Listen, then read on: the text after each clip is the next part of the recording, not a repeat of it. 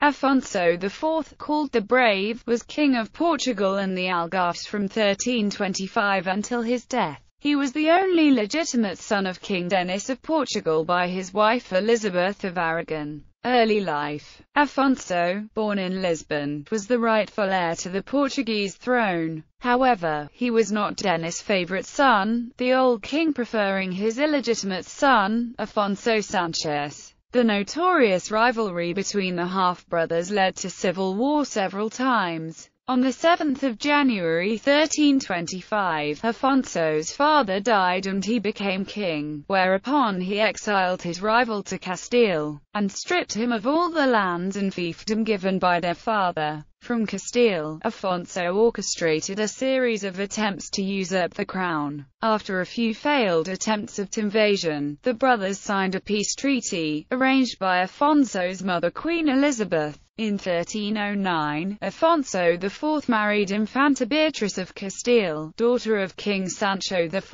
of Castile by his wife Maria de Molina. The firstborn of this union was Infanta Maria of Portugal, King of Portugal and Algarve. In 1325, Alfonso XI of Castile entered a child marriage with Constanza Manuel of Castile, the daughter of one of his regents. 2 years later, he had the marriage annulled so he could marry Afonso's daughter, Maria of Portugal. Maria became Queen of Castile in 1328 upon her marriage to Alfonso XI, who soon became involved publicly with a mistress. Constanza was imprisoned in a castle in Toro while her father, Juan Manuel, Prince of Villena, waged war against Alfonso XI until 1329. Eventually, the two reached a peaceful accord after mediation by Juan del Campo, Bishop of Oviedo. This secured Constanza's release from prison. The public humiliation of his daughter led Afonso IV to have his son and heir, Peter, marry the no less aggrieved Castilian Infanta, Constanza. Afonso subsequently started a war against Castile, peace arriving 4 years later, through the intervention of the Infanta Maria herself. A year after the peace treaty was signed in Seville, Portuguese troops played an important role in defeating the Moors at the Battle of Rio Salado in October 1340. Later life. Political intrigue marked the last part of Afonso IV's reign, although Castile was torn by civil war after Alfonso XI died. Henry of Trastamara challenged the new King Pedro of Castile, who sent many Castilian nobles into exile in Portugal. Afonso's heir, Pedro, fell in love with his new wife's lady-in-waiting, Inés de Castro.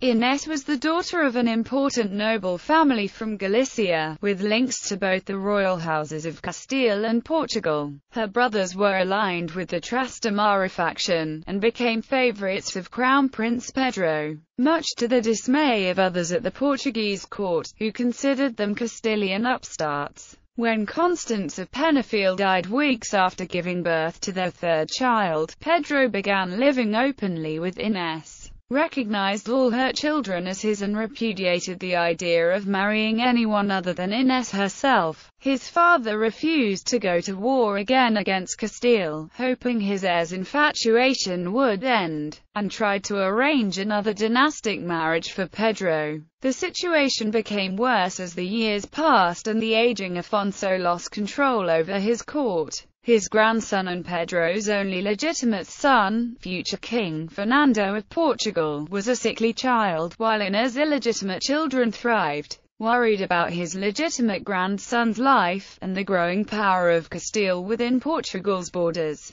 Afonso ordered Inés de Castro first imprisoned in his mother's old convent in Coimbra, and then murdered in 1355. He expected his son to give in and marry a princess, but the heir became enraged upon learning of his lover's decapitation in front of their young child. Pedro put himself at the head of an army and devastated the country between the Douro and the Minho rivers before he was reconciled to his father in early 1357. Afonso died almost immediately after, in Lisbon in May. Afonso IV's nickname the Brave alludes to his martial exploits. However, his most important accomplishments were the relative peace enjoyed by the country during his long reign and the support he gave to the Portuguese navy. Afonso granted public funding to raise a proper commercial fleet and ordered the first Portuguese maritime explorations. The conflict with Pedro, and the explorations he initiated, eventually became the foundation of the Portuguese national epic, Os Lusíadas by Luís de Camões. The dramatic circumstances of the relationship between father and son in Inés de Castro was used as the basis for the plot of more than 20 operas and ballets, as well as the Nais Lastimosa and Nais Laureada by Jerónimo Bermúdez, Reina Después de Mora by Luis Vélez de Guevara, Inés de Castro by Mary Russell Mitford, and La Reine Morte by Henry de Montherlant. The story with its tragic denouement is immortalized in several plays and poems in Portuguese, such as the Lusíadas by Luís de Camões, and in Spanish, including Nais Lastimosa and Nais Laureada by Jerónimo Bermúdez, Reina Después de Mora by Luis Vélez de Guevara, as well as a play by French playwright Henry de Montherlant called La Reine Morte. Mary Russell Mitford also wrote a drama based on the story entitled Inés de Castro. Inés de Castro is a novel by Maria Pilar Querol del Hierro in Spanish and Portuguese. Ancestry, marriage and descendants. On 12 September 1309, Afonso married Beatrice of Castile, daughter of Sancho IV of Castile, and Maria de Molina, and had 4 sons and 3 daughters.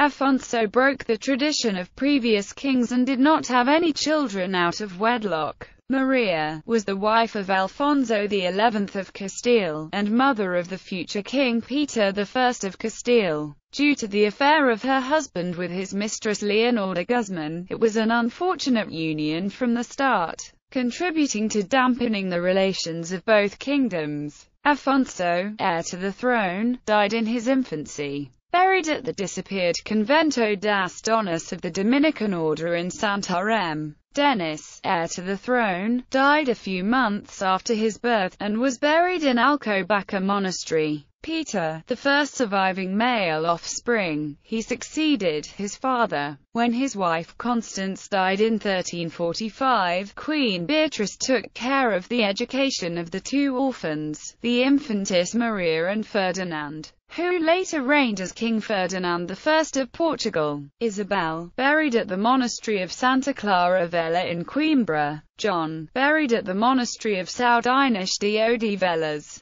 Eleanor, born in the same year as her sister Maria's wedding. She married King Peter IV of Aragon in November 1347 and died a year after her marriage, succumbing to the Black Death. Bibliography. González Mínguez, C. Acutesar. Fernando IV de Castilla. Perfilda un Reinado. Espacia, Tiempo y Forma. Serie 3, Historia Medieval. Facultad de Geografía y Historia. pp. 223–244. ISSN 0214-9745. Lorenzo Menino. Vandalisa. Cartas de Aras da Reina de Beatriz. Estudios Humanísticos. Historia. pp. 349–358. ISSN 1696-0300. Rodrigues Oliveira, Ana. Reines Medievais de Portugal.